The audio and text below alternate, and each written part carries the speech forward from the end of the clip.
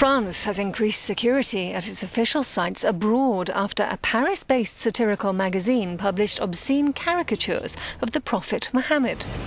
Embassies and schools will be shut in 20 countries over the next few days.